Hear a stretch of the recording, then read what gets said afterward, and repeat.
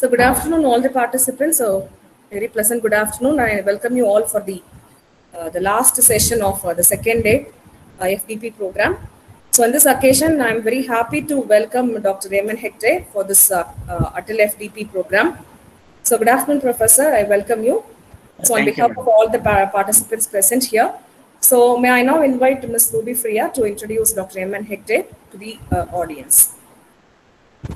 Thank you, ma'am. It's my pleasure to welcome Dr. M.N.Hegde, the speaker for this session.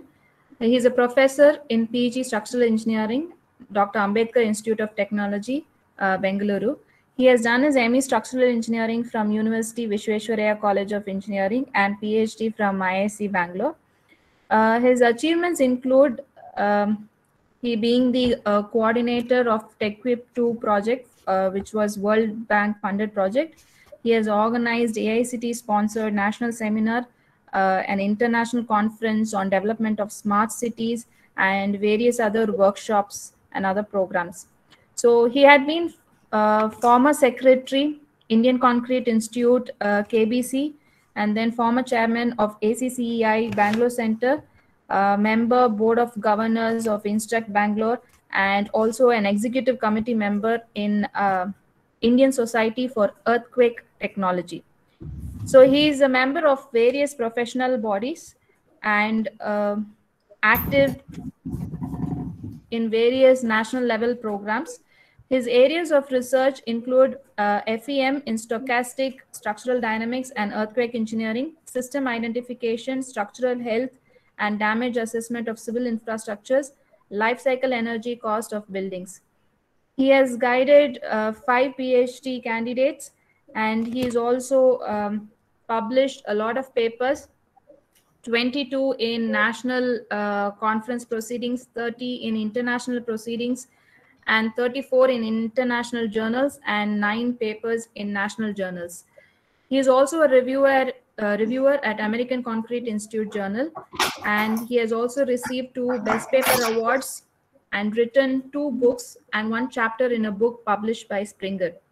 So he has delivered many lectures also, including covering the topics of repairs and retrofitting, smart sensors, failures of structures, skills in construction, etc. So very happy to welcome you here, sir. Thank you, madam, for a nice introduction. At the outset, I thank the organizers, particularly Dr. Kumta, the HOD of Civil Engineering, SVC, for inviting me to make a presentation before all of you. Again, I thank you one and all, and I thank all the participants for registering and making use of this facility.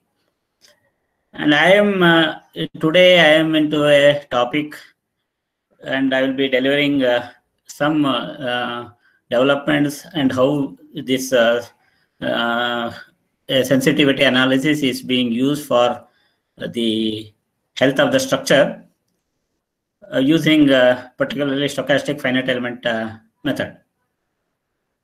We are looking into the performance of the structure based on the sensitivity analysis.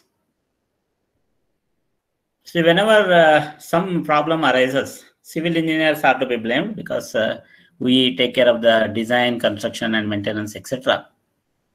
I just start with one simple example of what has happened, particularly in Bangalore, where there is a huge traffic, and one of the flyovers has shown some distress, a small hole because of the heavily loaded truck moving on the flyover.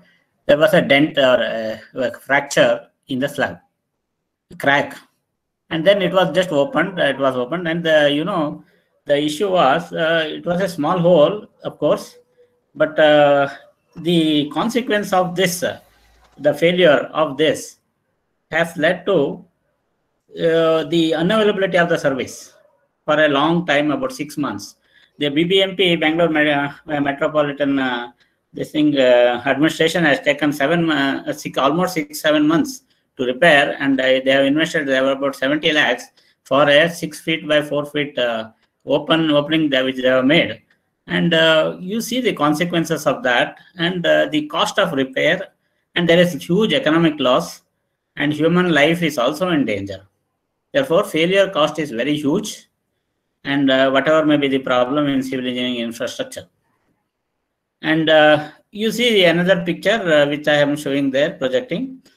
And in Japan, see, there was a large failure, like crack and subsidence of highway, and they could repair it in just 2 days and make it ready for the people to use it. Of course, there are several administrative problems in India, and there may be easier way of doing things in other countries. But the problem with this is the consequence of the distress. Whenever a failure occurs, a lot of people say the entire system is at fault. The questions are, what ails the system? Are there no solution? Who will take the initiative? These are the important questions which everyone has to question and then answer, try to find the answer for that. The problem with the world is that the intelligent people are full of doubts, while the stupid ones are full of confidence. They carry out the work without bothering about the consequences and the causes of the failure of the structure or whatever. Therefore, we have to begin with the end in mind.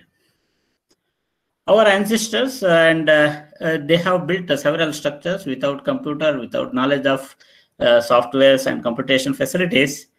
They could build important monumental structures, and with so much of symmetry and so much of perfectness. See, you can see the plumb over the Shivlinga, how perfectly they have erected this entire structure.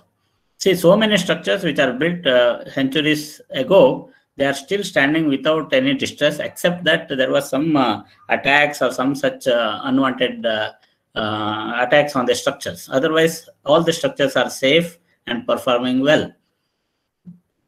We are not so bad. We have developed. We have used several technologies. We are building taller and taller construction because of various other construction techniques, methods, and facilities which are available to us. Because the land value is very costly, we are going taller and taller buildings so that people can make use do business inside the city.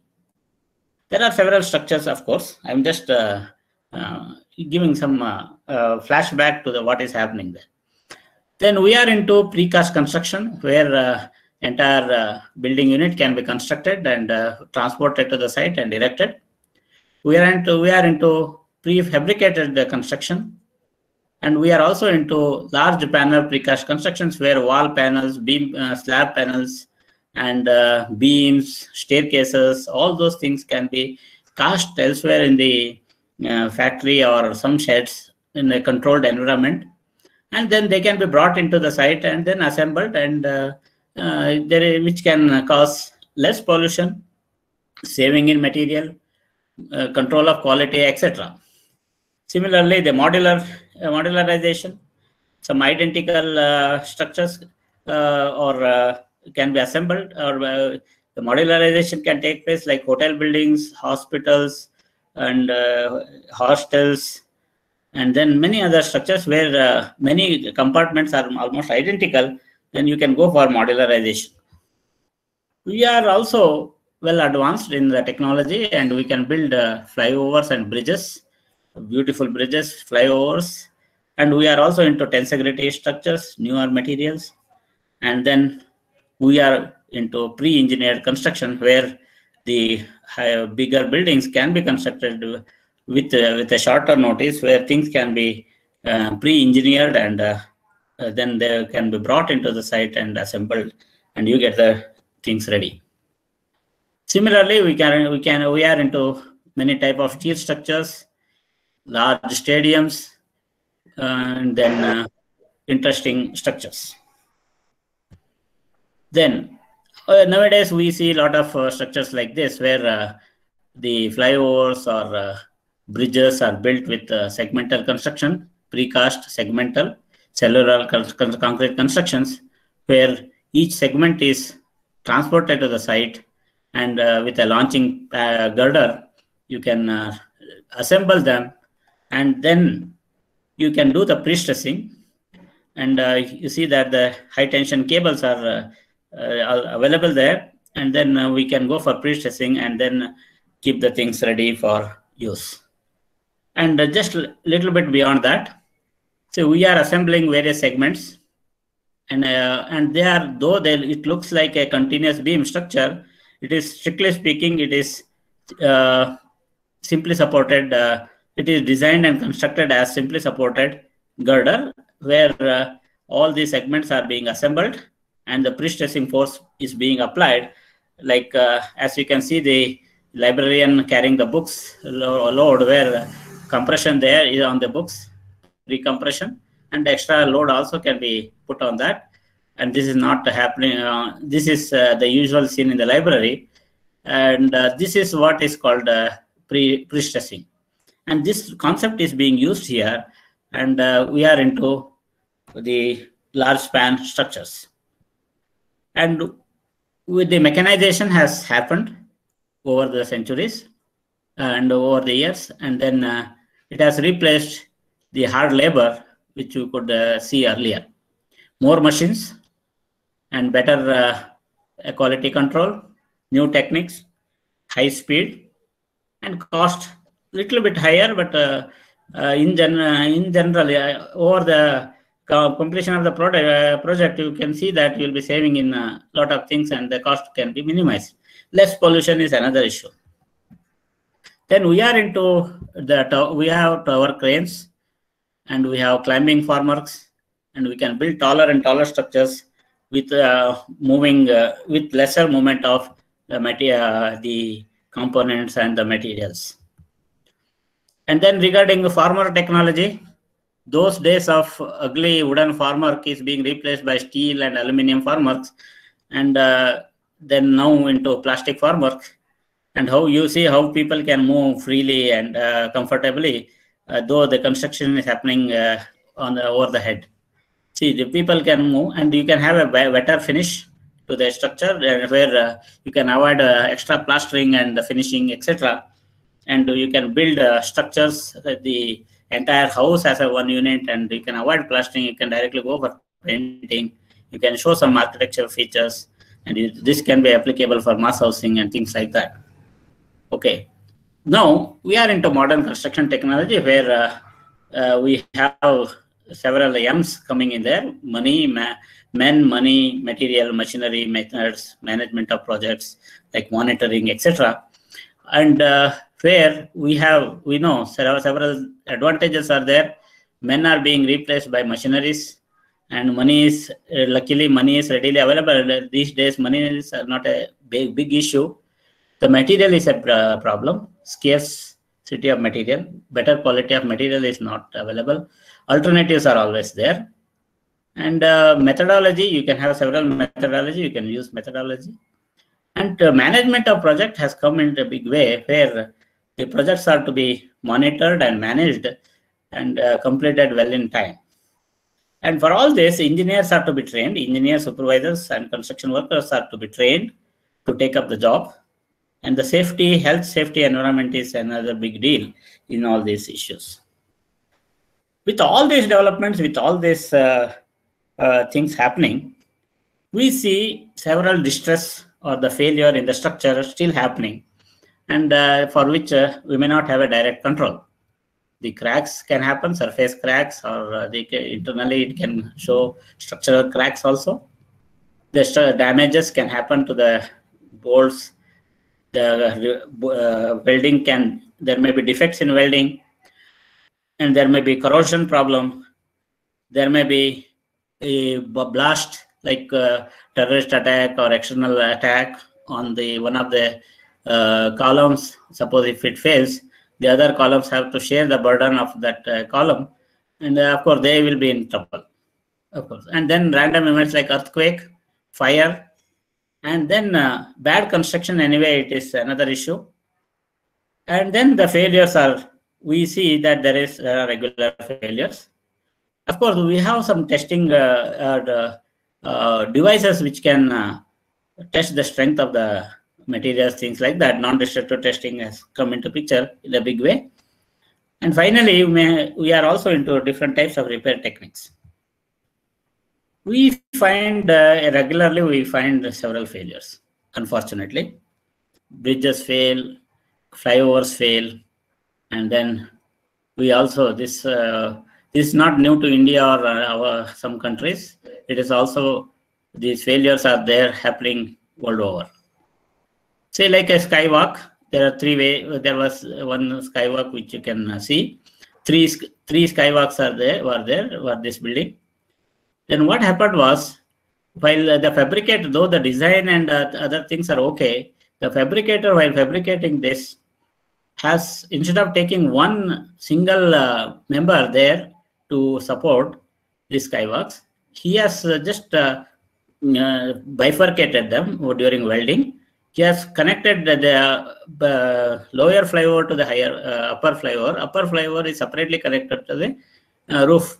In that process, the bolts which the nuts which they were used there, they were faulty, and they could not take up the extra load which were supposed to be, which to which it is being stressed.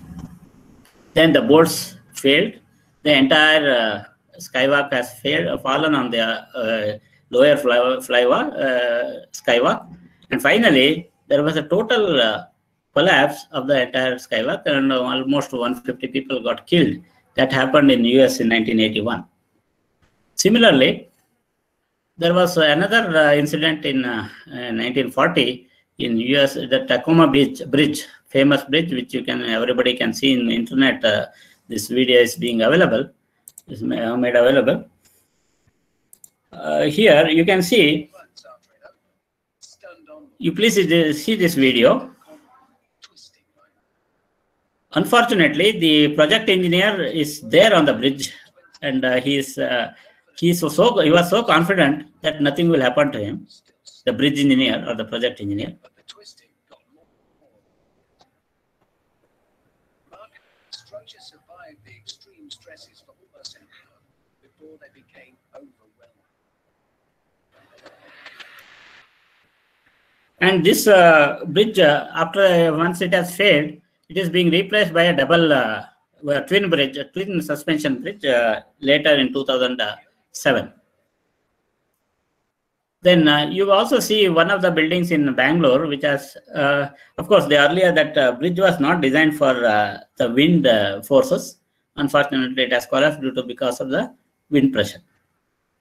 Now you can see one more collapse here in collapse of the building in Bangalore in 2020. The newly constructed building, which is constructed about 80 feet above, like there was a deep excavation happening just adjacent to this building. 80 feet below, they have gone. And this is a newly constructed building adjoining the construction site.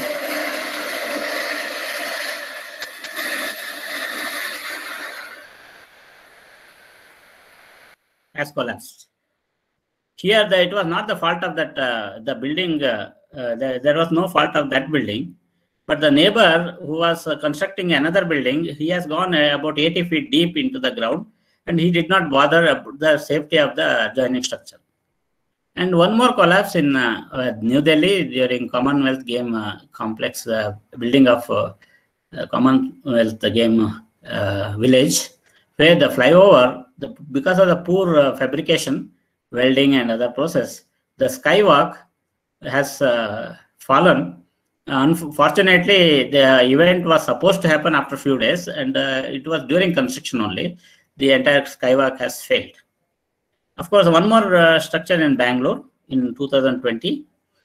The neighbor who has gone to about 40 to 50 feet below ground level, he did not bother about the safety of the adjoining structure, and he has dug for the foundation and basement.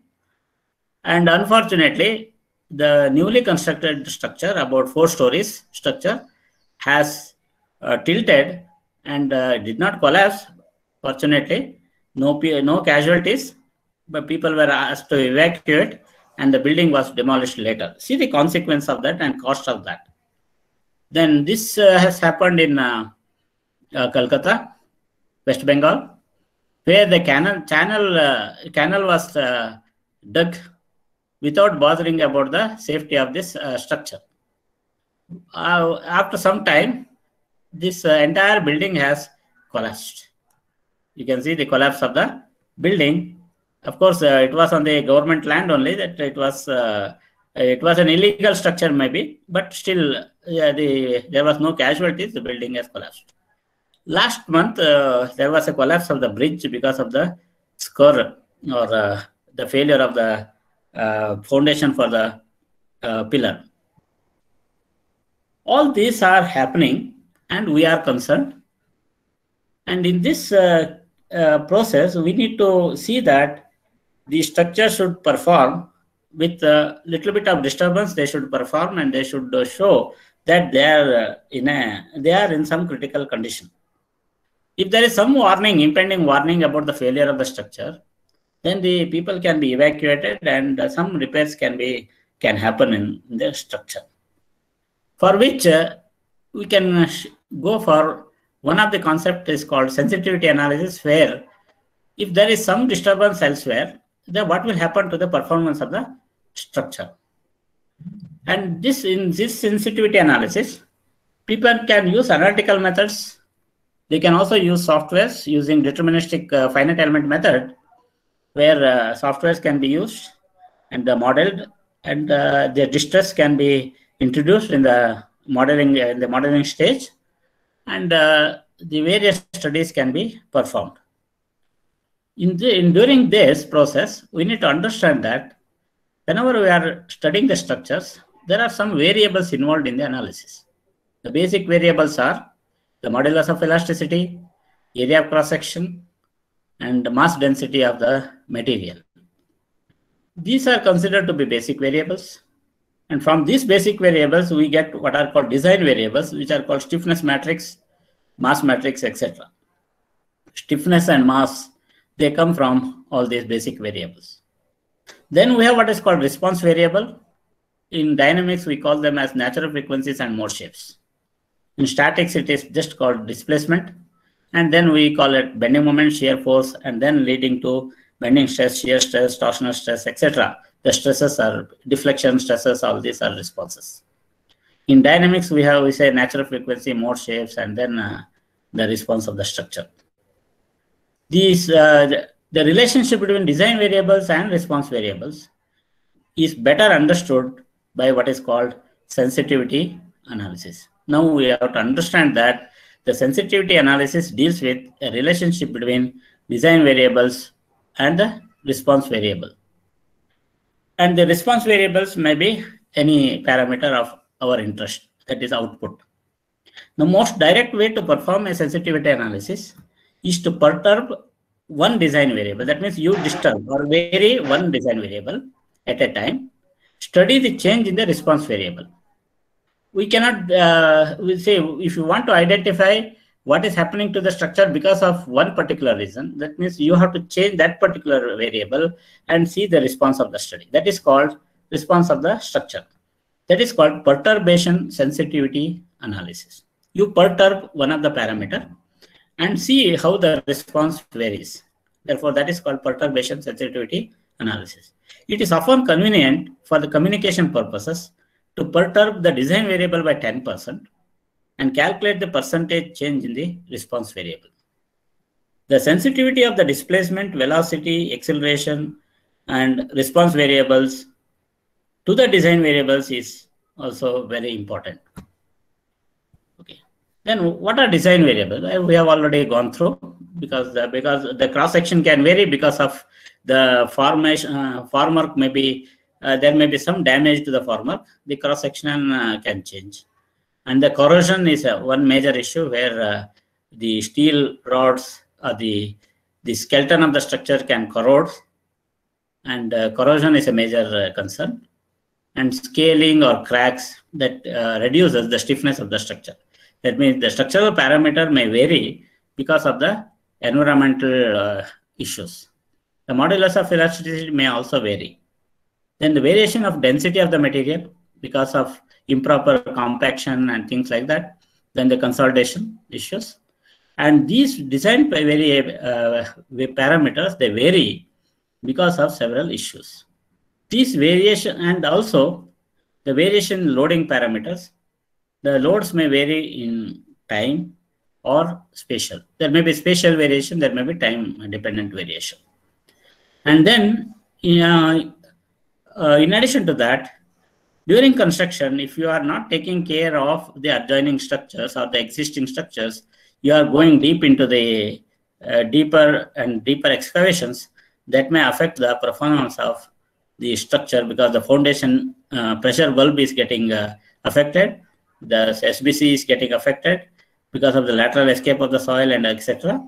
And the performance of the structure is getting affected. That is one issue.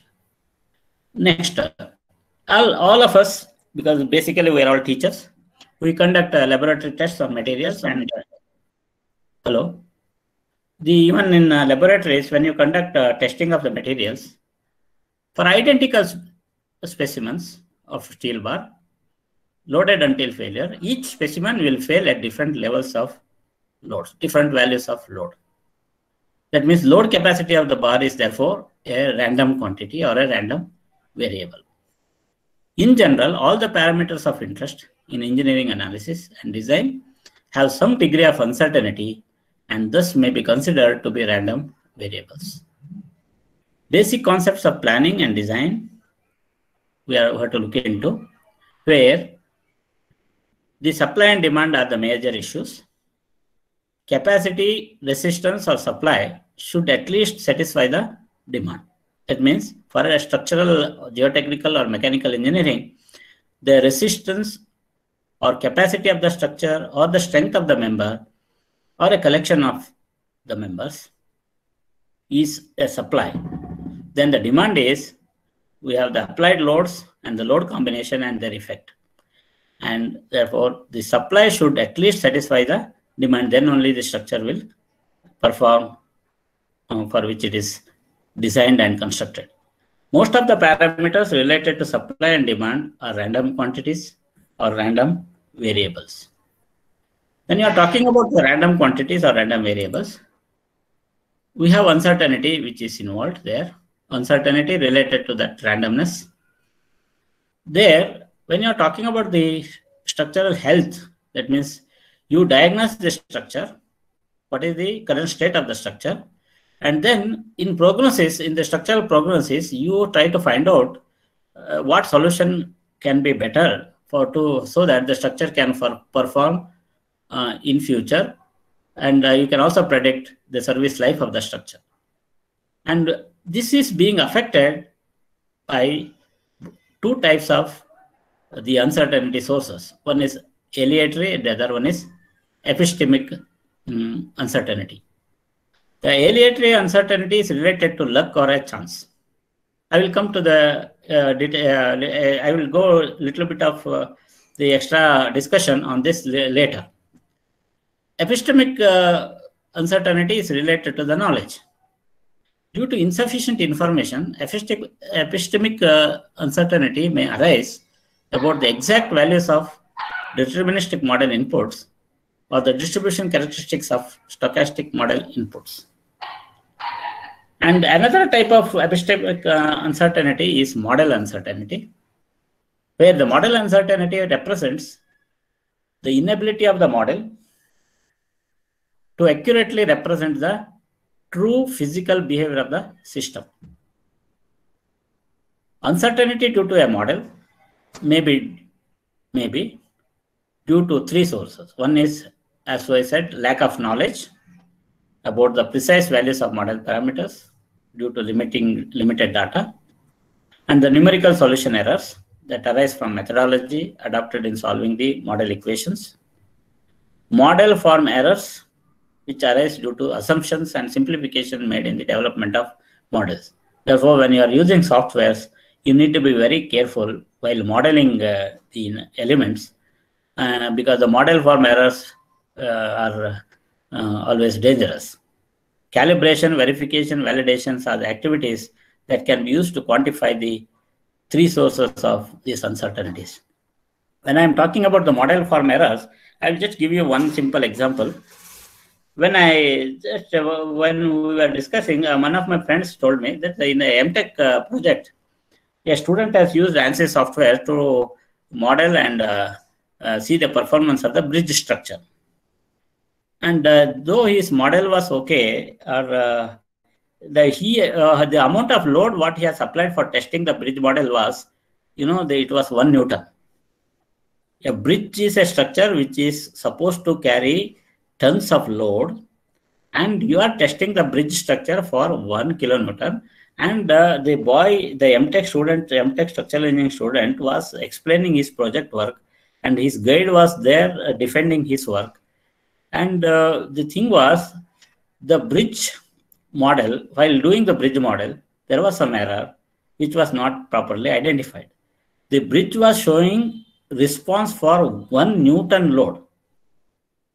You see the 1 Newton load, how much for the bridge? See, this is the issue which everybody, particularly our academicians, when we are interested in carry out analysis and design, we need to be careful about see whether the model is done properly or not. Next, in our conventional design principle, one side, we can just look at this picture where one side it is the strength of the materials and things like that, yield strength of steel, characteristic strength of concrete, etc., which is one side. The other side, it has to resist the external load, where we will have safety factors, load factors, etc. That means the design loads are to be resisted by the resistance which is being developed by the structure because of the material being used there.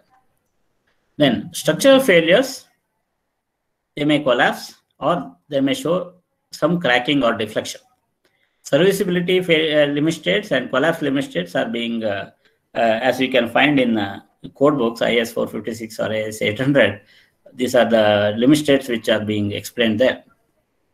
Whenever you are talking about the structures fall down or fail because of the global failure or local failure. Some of the elements may fail, the entire structure may fail. There are two things.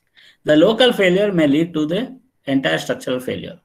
In earthquake resistant design, as all of us understand, the strong column, weak beam concept is being adopted. The reason for this is, suppose if one of the beams fail, the structure may not be influenced by that failure of one of the beams or beam span. But if one of the column fails, it may adversely affect the performance of the structure. Therefore, whenever we are designing the structure, we see that the column failures are avoided. That means the local failure may be a column failure that should be stopped so that the global failure of the structure can be prevented. And as we study equilibrium condition, the unstable, stable, neutral, etc., where that can be explained with the help of this. The stable means the force is passing through the gravity, things like that. Of course, the external moment should be balanced by the restoring moment. Then also the structure may be stable. Structure will be unstable if in this case in this position where it continues to rotate and then fail. Then primary modes of failure is deformation, maybe due to yield or creep. It may be due to fracture, static, creep, rupture, or dynamic fatigue. And it may be due to material loss due to corrosion or oxidation. The building failure can be categorized into physical or structural failures due to loss of strength. And next one is the performance failure, that is reduction in function below an acceptable limit. For all this analysis, because we are always comfortable with this finite element method, which is a numerical method where the accuracy depends on the various factors like finer the mesh and type of elements used and how to model the structure and how to all this. We are all comfortable with this finite element method, where it can be used for both for static analysis as well as dynamic analysis. In static analysis, as we know, the force is equal to force is the restoring force Kx or Ku, where U is the nodal displacement, F is the nodal force vector, and K is the stiffness matrix. Stiffness matrix into nodal force, nodal displacement vector, unknown displacement vector is equal to nodal force vector, and hence we can find out the nodal displacements. From displacements, you can find out the bending moment, shear force, etc. by say slope deflection and other methods. And then you can find out the stresses, strains, etc. And then you can look into the health of the structure. This is by static method in finite element. When it comes to dynamic method, analysis, dynamic loading, the Cowling equation or the equation of motion is written as mu double dot T, because it is a function of time, mu double dot plus Cu dot plus Ku is equal to F, or F of T, because it is a function of time. Force is a function of time. It may be earthquake, acceleration, or whatever load you take. It will be give you a force there. Then displacement is a function of time. The velocity is a function of time, and acceleration is a function of time. Then mu double dot is inertia force, Cu dot is damping force, Ku is elastic force. And sum of all these forces is equated to the external force. And if there is no dynamic action, then it is just Ku equal to F. Okay, this equation of motion has to be properly understood. Then using this equation, we solve these equations. There are different methods of solution techniques which are available. One is modal analysis, then second one is direct integration, third maybe Fourier analysis or complex response. The dynamic force response is a function of three parameters. One is structural stiffness and mass properties, stiffness, mass properties, and C is a function of K and M. Okay, and which are represented by in FE model. Dynamic forces including amplitude, frequency, and relative phase angle, which are there for as a response. Then we have damping in the system. Then in the dynamic analysis, the dynamic problem is actually complex, and of course there is non-linearity also involved in the system.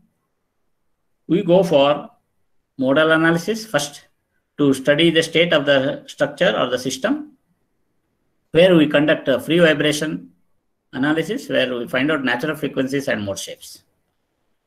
And then we also do harmonic analysis to have the force response of the structure for sinusoidal and other forcing functions. Then we can also do transient analysis, because the structure may be subjected to non-harmonic time varying loads like impact, blast, and the step or ramping forces, like, and also the random excitation like earthquake.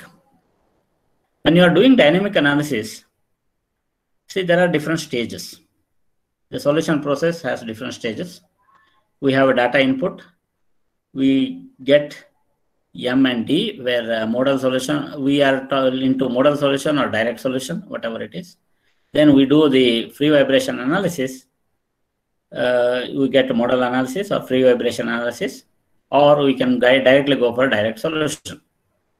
Then the direct solution may be, we get the frequency response or time domain response.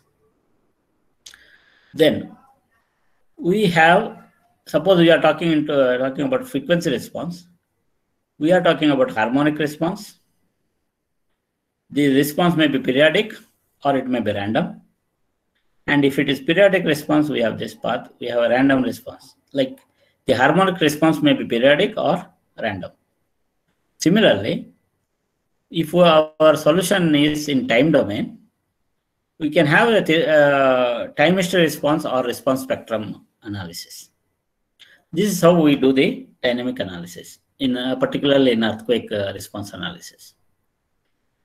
In that process, what we do is, basically we start with defining the design variables. Design variables, particularly we get mass matrix and stiffness matrix. As all of you understand, those who have studied matrix method and finite element method, for a plane frame element, say we'll have 3 degrees of freedom at each node, and we can arrest few of the degrees of freedom, and we can restrict some of the degrees of freedom. We can say some active degrees of freedoms are considered for the analysis, and some degrees of freedom are neglected, like axial displacements in a beam member is generally neglected. In that case, instead of 6 by 6, like 3 degrees of freedom at each node, it will have this element, the beam element will have 6 degrees of freedom, and its stiffness matrix will have 6 by 6 size. But since the axial deformations are neglected at both the nodes, we'll have only 4 degrees of freedom. And with that 4 degrees of freedom, you will have 4 by 4 stiffness matrix, and corresponding we have mass matrix as 4 by 4. These can be derived. Of course, these literatures are available how to derive element stiffness matrix and element mass matrix, consistent mass matrix. And these formulas are available, where rho is the density of the material, A is area, L is length. Rho AL gives you the weight of the material, like the mass density into area into this L. Area into L is volume. Okay, you get this mass matrix, and you get the stiffness matrix. And from mass matrix and stiffness matrix, as per the theory, we can find out the proportional damping matrix, where it is equal to alpha m plus beta k, where alpha and beta can be calculated. We get the finite element model, which is ready with mass, stiffness, and damping matrices. Then once the model is ready, we can do the analysis. But the problem with the complex structures is we have a big finite element model with hundreds of degrees of freedom, and then our solution time is very high, like it takes a lot of computer time, and many times we don't know which degree of freedom will influence more and which won't influence. Then in that case, we can reduce the entire system model, say with 100 degrees of freedom, into a smaller model with say 10 by 10 degrees of freedom, something like that. I will come to that in detail. There, in a spatial model, we have n coordinates and n modes. And n coordinates means n degrees of freedom. And then spatial models are reduced and condensed to primary or master or active coordinates. Some of the degrees of freedom cannot be measured, like rotational degrees of freedom. Many times it is difficult to measure them. And in some of the structures, it is difficult to put the accelerometer or sensors to identify the response or get the response. Okay. Therefore, in such cases, we can condense some of the degrees of freedom. Like we can reduce the n degree of freedom into a system with primary degrees of freedom or master degrees of freedom. Dynamic properties are described in terms of natural frequencies and associated mode shapes that we are all familiar. Then, see the dynamic degrees of freedom.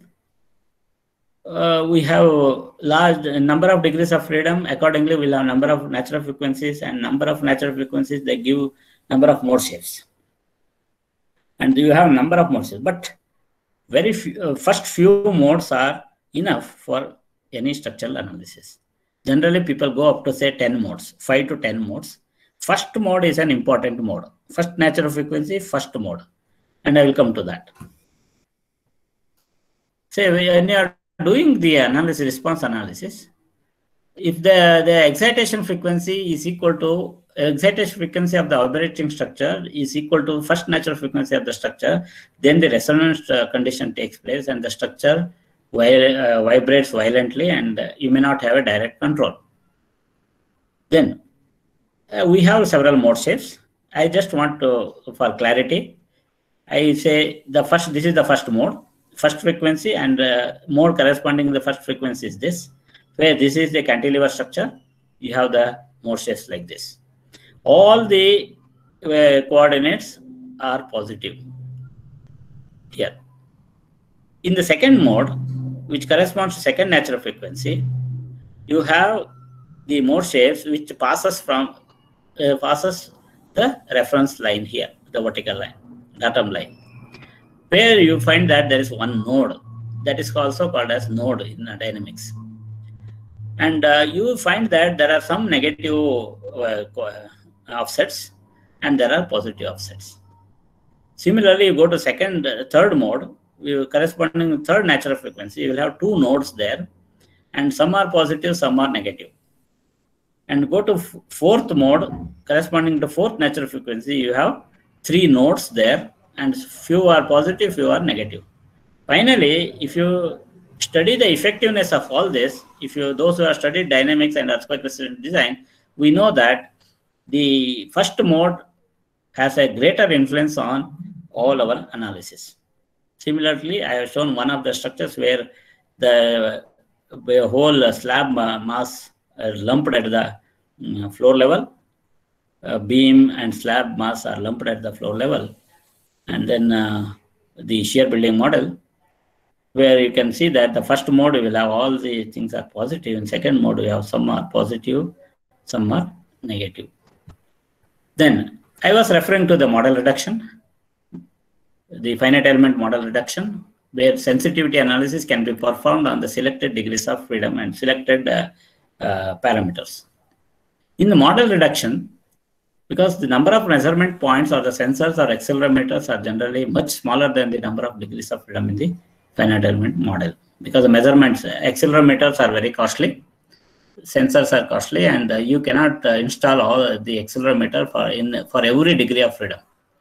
In that case, the measurement points are restricted, and we need to have a reduced model, finite element model, because Ku equal to F, where that number of nodal degrees of freedom which we are going to identify, the degrees of freedom which we are going to identify, that should be related to the measurement points.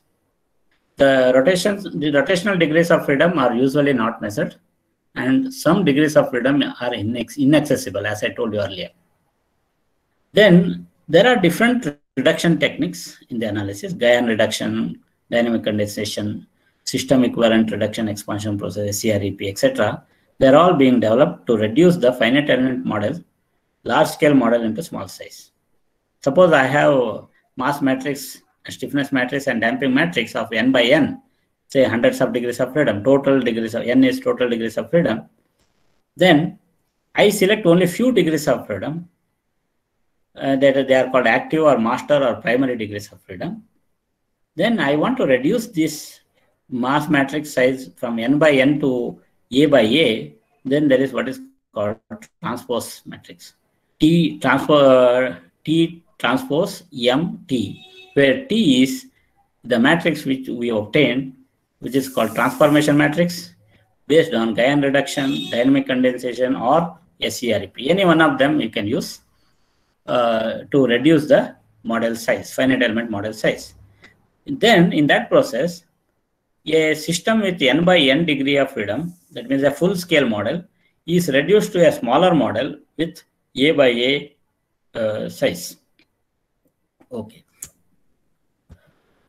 This process can be physically understood this way. So I have a two-bay, two-story structure, a frame structure.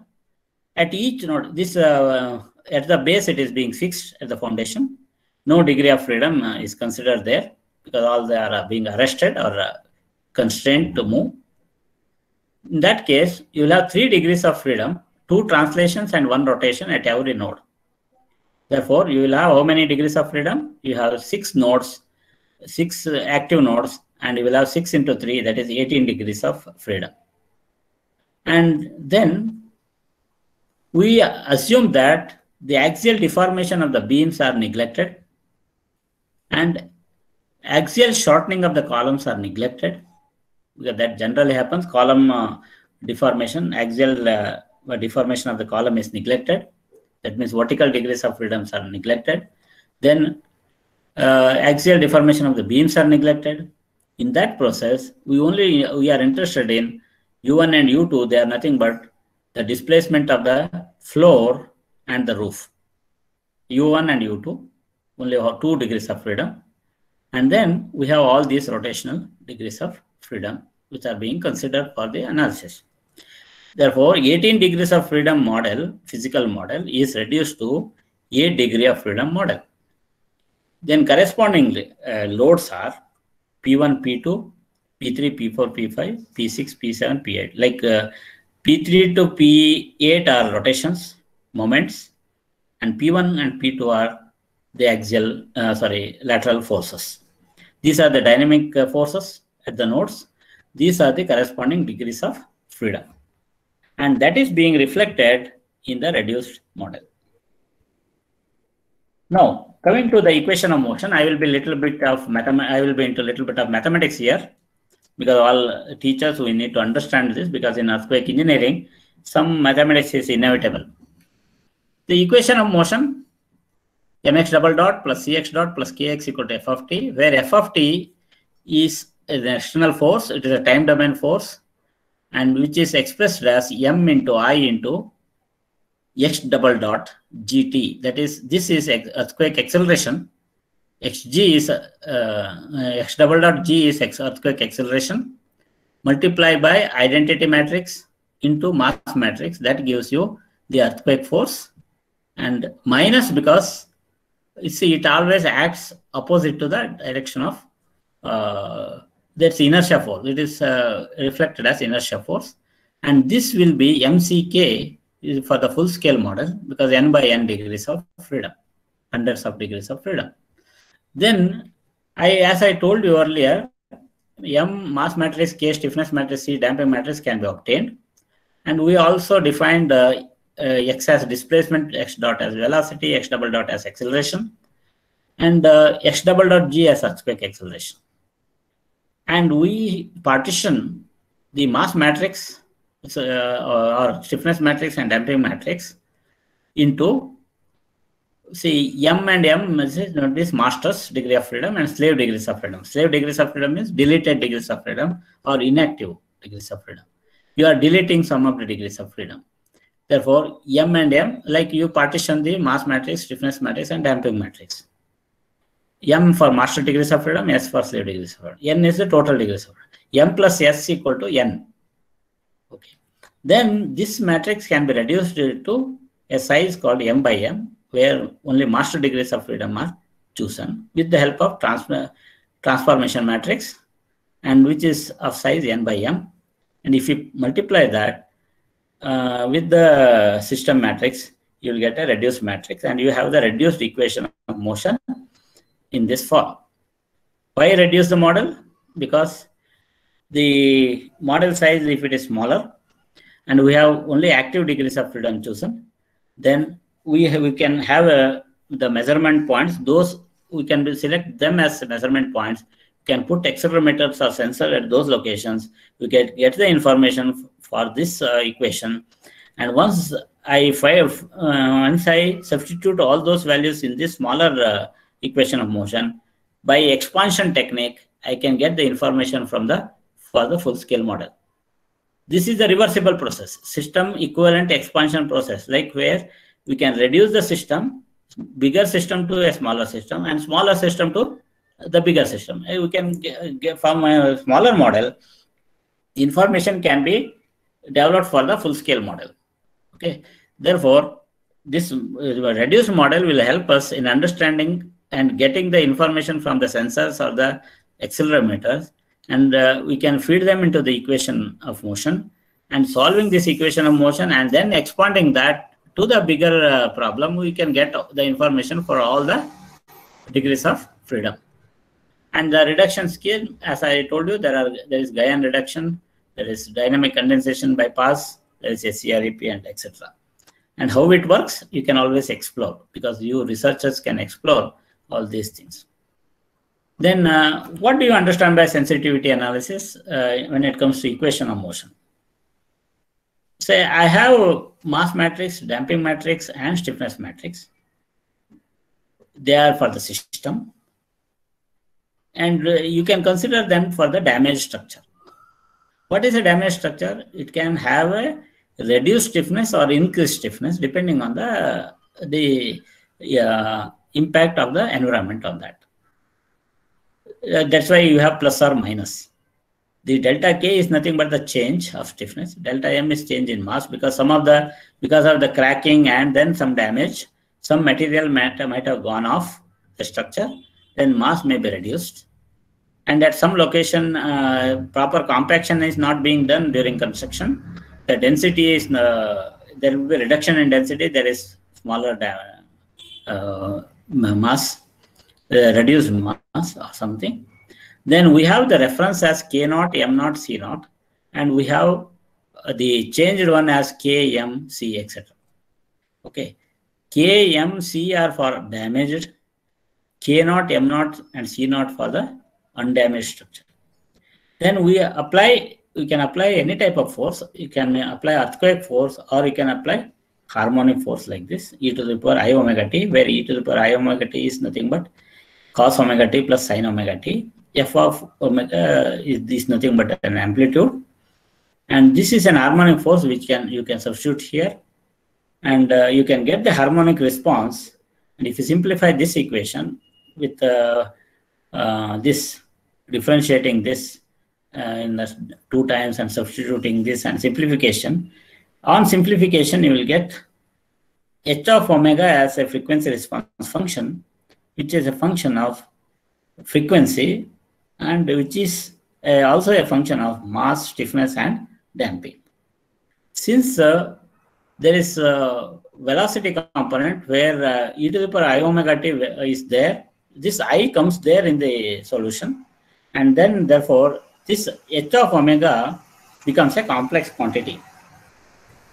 Then coming to the design sensitivity analysis, what we do in design sensitivity analysis, see, basically we need to do the structural analysis where we are varying various parameters, and then we study the response, change in response because of the variation in the parameter. It may display sensitivity, and it will also answer what if study, and there may be trade-off. Then you may go for what is called design optimization, and the optimization or the solution is found. And once you understand the problem there, you can update your structural model. Structural model here, it is MCK only. When we talk about the structure, physical structure, it may be a frame or whatever. When you are talking about in the analysis, it is only MCK. Okay. And all this what if questions will be answered by the design sensitivity analysis. I'll just move on to an issue where design sensitivity analysis can be performed with the accelerometer or sensors can be placed at different locations. Say we have a frame here, a multi-story frame, single bay, and we have five stories. And we can have F1, F2, F3, F4, F5, maybe the forces acting at all these story levels because of earthquake excitation at the ground level, and the forces are transferred at story level. And you know the detail of analysis, which will be explained by various people. The accelerometer can be placed at selected locations, preferably at the story levels. And then all this accelerometer, they sense the response of the structure. Then coming to the damage detection algorithm, we have a flowchart here where we have a system, original system with M0, K0, C0, and we can find out the natural frequencies and mode shapes by the analysis. We can also find out the frequency response function H0 omega for a healthy structure. This is a healthy structure, you can say original structure. For a damaged structures, MD, KD, CD are the design parameters, and they are influenced by the damages. You can find out the response. You calculate the response for introducing the damage in the system model, or you have from the measurement points, you can get the information from accelerometer or sensors. You can get the measured frequency and mode shapes, displacements, etc. And then you can also calculate the frequency response function. And we have from the original structure with all this response function, we have for unhealthy structure, we have the response function. We can compare them and see what is the state of the structure. Here is the diagram. In this diagram, as I told you, the damage may be introduced in the structure. You can also use, instead of the variation as 10%, 20%, things like that, you can also use the derivative as variations. Derivative of mass with respect to design variable, derivative of stiffness matrix with respect to design variables.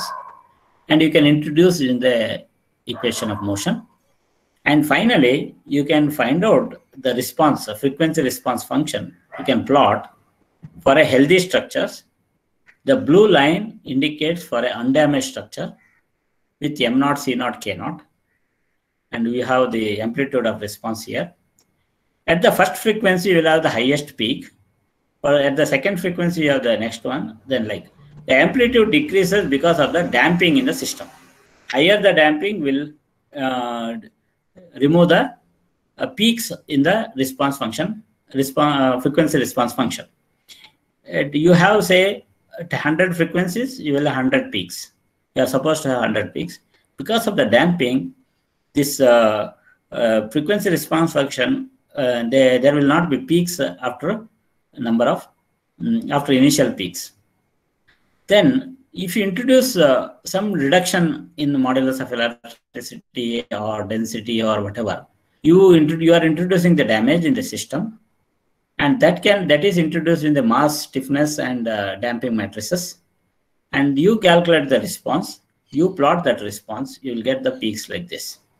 The variation of this amplitude, the difference in amplitude, and there may be some change in frequency also. The shift you can see in the shift in the frequency as well as shift in the amplitude, that is called sensitivity of the system. That means the change in the system response. Now, I can rewrite these equations as M delta X dot, that deltas are introduced here in the equation of motion, where delta J, they represent the vector of design variables. So design variables are different from random variables. The design variable, say the variable may show some deterministic variation, and random variable means it may have a distribution, normal distribution or log normal distribution, etc. When I am talking about in the civil engineering structures, see, mass density, mass can vary, it can increase or decrease, but area of cross section may increase or decrease, or the variation is there. And the modulus of elasticity can also vary.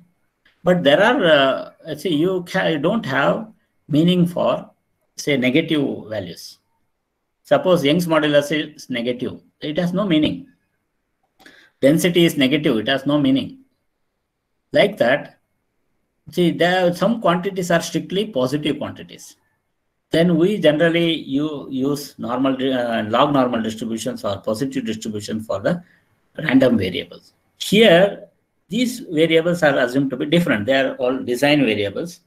Their uncertainty is not considered. The variation of the in the parameters are considered. In doing that, you calculate the partial differentiation, like you carry out the differentiation. You have the stiffness matrix. You differentiate that stiffness matrix with respect to E, you will get something. If you differentiate with respect to A, you get something. You say you have this, you can slowly digest this. You can differentiate with respect to E, you can differentiate with respect to A, you can differentiate with respect to moment of inertia, that is second moment of area, because all these parameters, they come in the stiffness matrix. And then they give you what is called the variation in the design variable, like differences in the stiffnesses in terms of design variables. Okay. Then they are partial derivatives. We express them in terms of partial derivatives. These are called deterministic finite element method. Similarly, mass matrix can be differentiated with respect to dead load, live load, and then mass density, etc. You will get the derivatives for that. Then these derivatives, they are fed into the equation of motion, and you can find out, say they come in M and K values. In terms of M is expressed as M0 plus delta M by delta J, some delta like that. K is equal to K naught plus delta K by delta J and delta.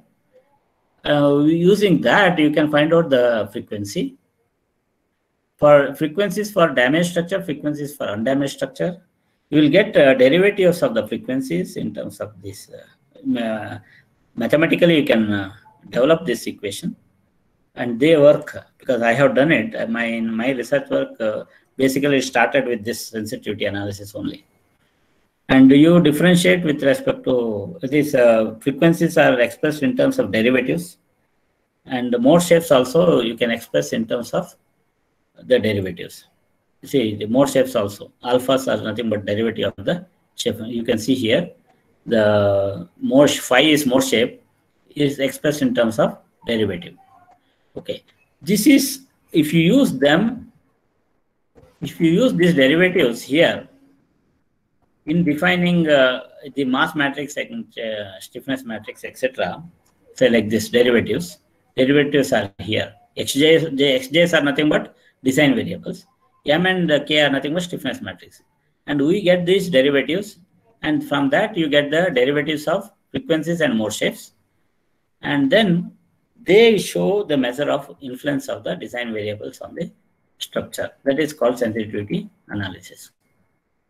Then suppose you want to do it experimentally and compare with the theoretical things. You can also do that. Theoretically, you can use finite element method, as you have seen. Spatial properties are KMC, etc. Stiffness, mass, and damping, etc. You can get eigen solution and response, etc. Then modal testing, it's an experimental route where you can change the frequencies of and then see the response of the structure, and you can measure those responses with the sensors and instrumentation, and you can identify these properties, and then modal properties can be compared from finite element model to the experimental model, and you can go for coupling and things like that. There is a theoretical route using finite element method. There is an experimental route using modal testing. Now, as I told you, this can be used for any type of, this concept can be used for any type of structures. Say multi-story building with the cladding and other things. See, the original frame, that basic frame is called a primary structure, that is called substructure 1. And the cladding or any other structure which is being supported by this primary structure can be considered as secondary structure or substructure 2.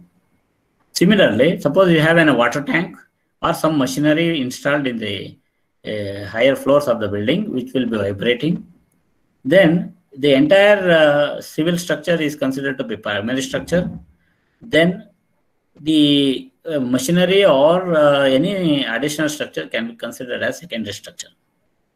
Then, seeing the properties of the primary structure and the properties of the secondary structure, you can combine them, get the coupled stiffness matrix, coupled mass matrix like this. This is stiffness matrix for substructure 1.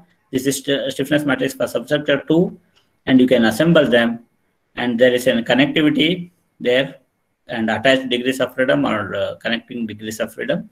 Similarly, you have mass matrix. You have mass matrix for substructure 1, mass matrix for substructure 2. You can assemble them. You can get the global stiffness matrix and mass matrix for the entire primary secondary structural system. You can combine the system.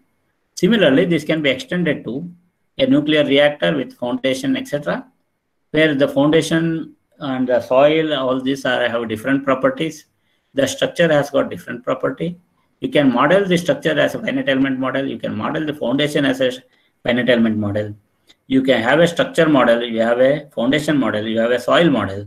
You have the boundaries where there is interconnectivity, influence of one system to the other system. That can be studied. At the interface, you look at this figure where at the interface, the degrees of freedom which are common to both the structures and the foundation, and then you get this interface here. Structure, soil, structure or foundation.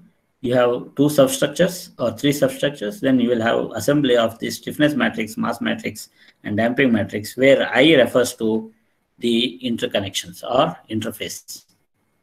Then this coupling technique can be done spatially as well as modal coupling technique. Those who are interested in studying this, you can go for this modal coupling technique, which is explained. I have given the reference, and you go to those references and understand modal coupling technique, where you can use the modal values for coupling and get the frequency response function. That means finally you can get the global equation of motion.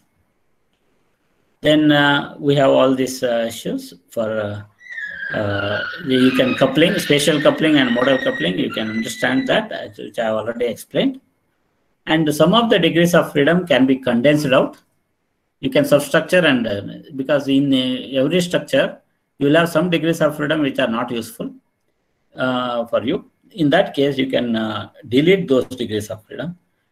Then you get the internal degrees of freedom and connecting degrees of freedom. And internal degrees of freedom only, there you can reduce some of the degrees of freedom.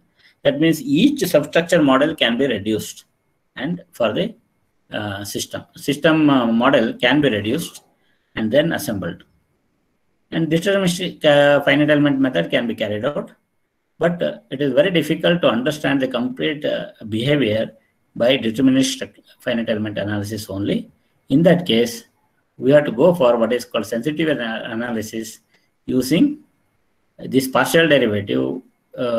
These partial derivatives will not give you a proper picture of variation of the responses, because the design variables, they vary randomly. Therefore, the uncertainties are involved in the design variables, and therefore they are not called design variables. They are called as random variables or stochastic variables. Therefore, the variables which form the spatial matrices like stiffness, damping, and mass matrices, which are useful for finite element model, then we call it as stochastic finite element method, where the variability of the parameters, basic design, basic variables are considered. Therefore, that is called stochastic finite element method, which is also called as probabilistic finite element model. And then we also, in that area, we have what is called probabilistic boundary element method, or wavelet-based model for stochastic finite element method, or spectral finite element method. All these are several methods, but this stochastic finite element method seems to be easier compared to other methods. Then, what is a stochastic system? We saw deterministic system where the basic variables, they vary with some percentage. And in stochastic means the basic variables, they vary randomly, and their behavior, the probabilistic behavior, which is difficult to understand, they may have spatial variation.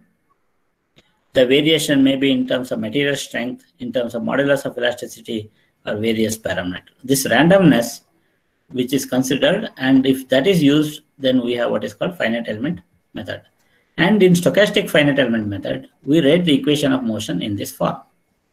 T refers to the time variation, where the displacement varies spatially as well as in time domain, where delta J are called the vector of random variables. And this vector of random variables, they vary with the mean. You have mean of the random variables, and you have the variation there. Then you extend that theory, you find out the sensitivity analysis, where you will get eigenvalues as lambdas and eigenvectors as phi's. They are expressed in terms of Taylor series, where the derivative, first derivative and second derivatives of these eigenvalues are being incorporated along with the nominal values or the mean values of the variable, random variable. Here lambda I naught is nothing but a mean value, and these are the differentials with respect to the random variables delta J. And you have the variation of eigenvalues and eigenvectors in terms of random variables and expressed in Taylor series. And then you find out the mean values of these eigenvalues and eigenvectors, and you can also find out the variance and then the standard deviation. And there is a lot of mathematics there involved. I will not go into that. And the variance is expressed in this form. From variance, you can find out what is called the standard deviation. And the derivative of the eigen solution, mathematically it is being explained here. Some mathematics, small mathematics is there. You have to understand that there are so many parameters involved. And you have the frequency response sensitivity with the derivatives of these mass, stiffness, and damping matrices in terms of the random variables are also included in x of omega. Where x of omega earlier it was omega square minus omega square m plus I omega c plus k. Inverse of that was x omega. But here delta j is the random variable. And all these parameters, first derivative and second derivatives of these mass, stiffness, and damping matrices are coming. And the inverse of that is giving the response sensitivity. Then, since there is complex quantity involved, complex variable involved, we partition into real and imaginary parts.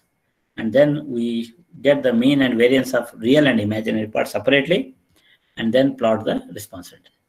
And I will show you one example where I have worked on this during my research program. A primary structure, and you have a secondary structure as cladding, and we have this supporting system as a spring or something.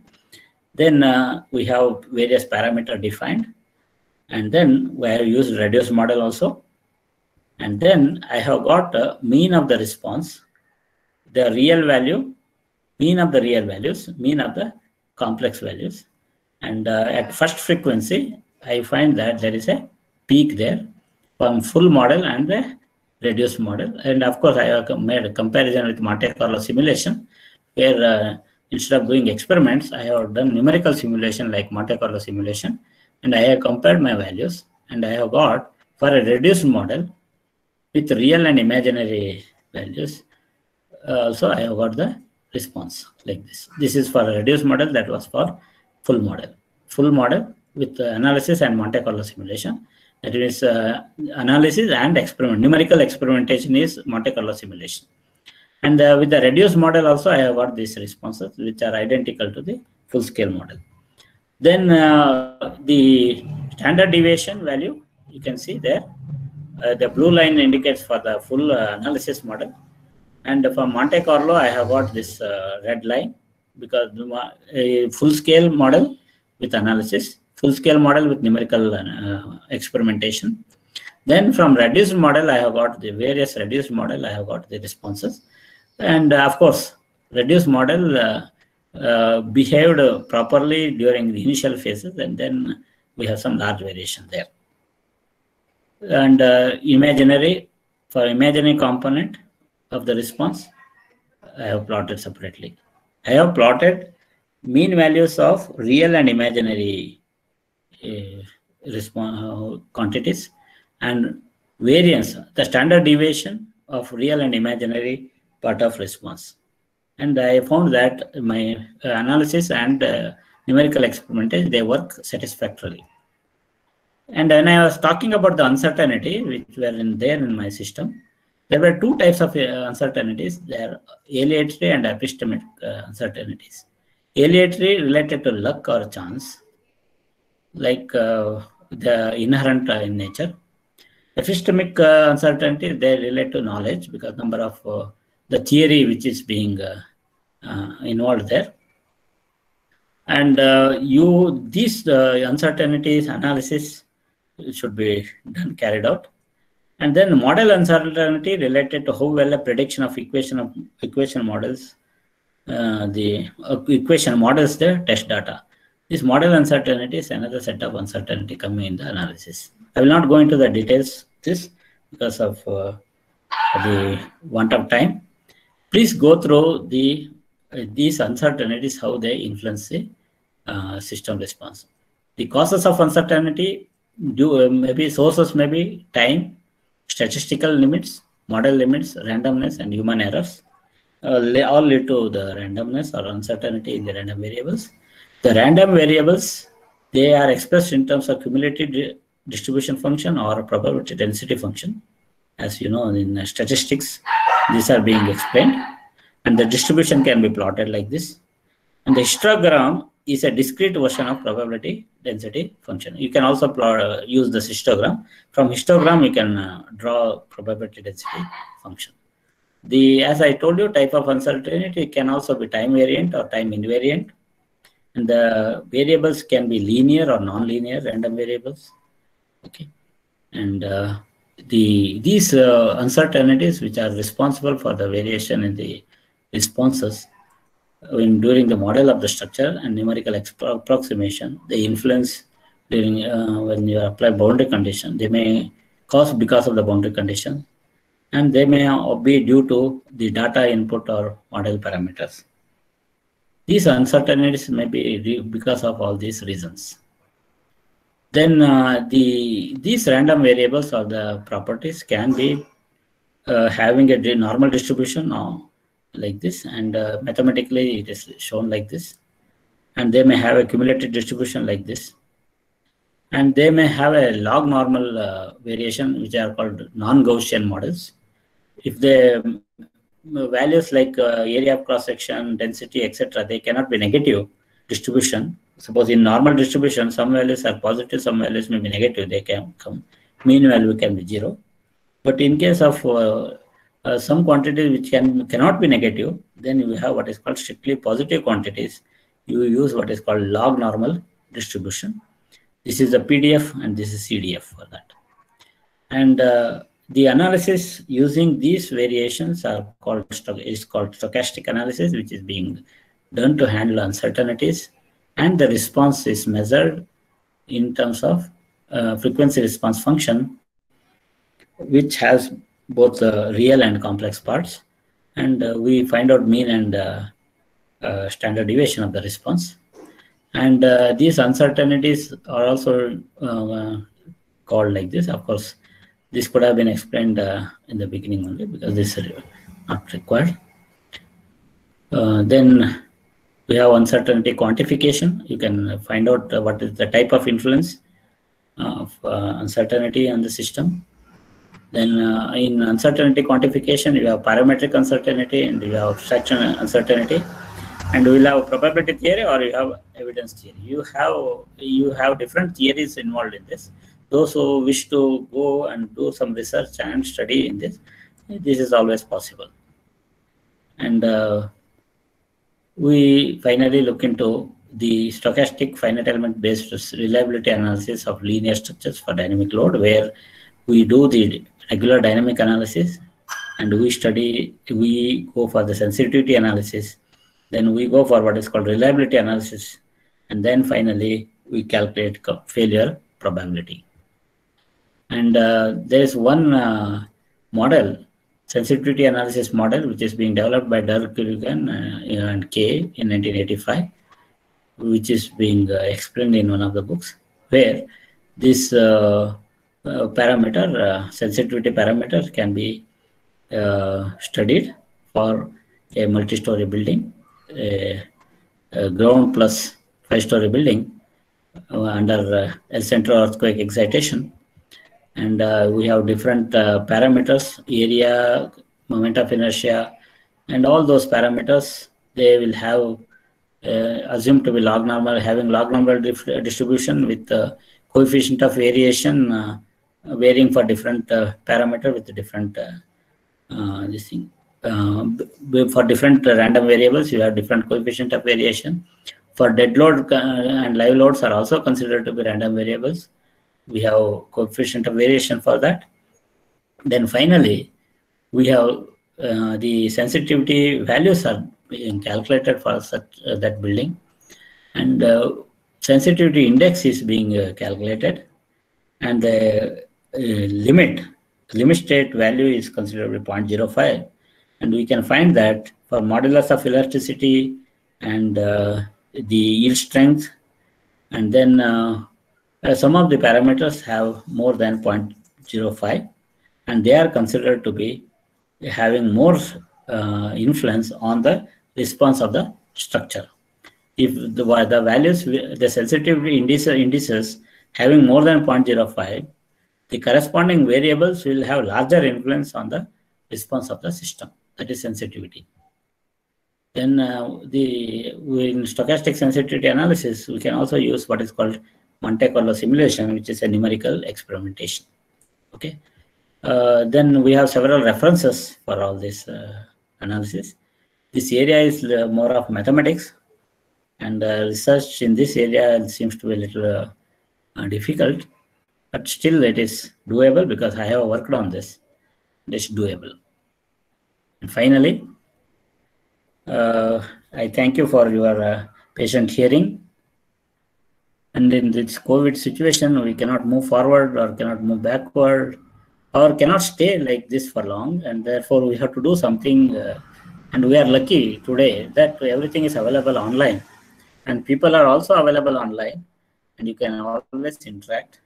And what I request you is, you think, feel, and act. And just merely having webinar certificates, loads of webinar certificates will not help.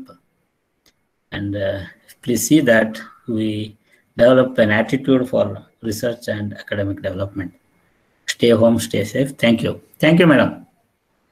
Thank you, sir. Thank you for the wonderful session and also the last advice also.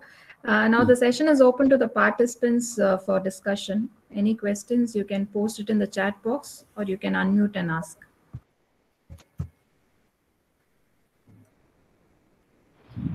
Hello, sir. Hello. Hello. Yes, sir. Sayed, tell me, sir. Yes, sir. I want to ask whether the fragility analysis comes in the stochastic procedure of analysis. Yes, fragile analysis, fragility. Yes. Fragility. Yeah. It's part of that only. Part of that. Some information where, because the randomness is also involved there. Whenever there is some randomness or uncertain quantities involved in the analysis, then that can be called as stochastic analysis.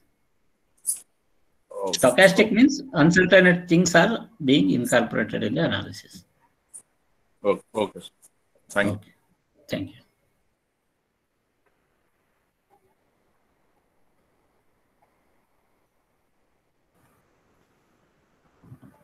Any other issue?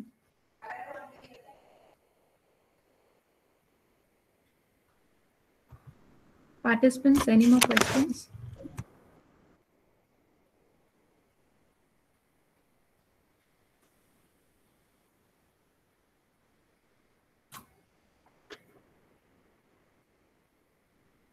Okay, sir, I think there are no more questions.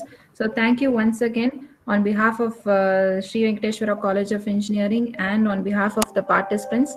I thank you very much for this session, spending the time here, sir. Thank you, sir.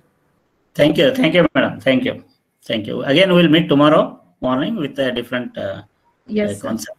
Okay, thank you. Thank you, sir.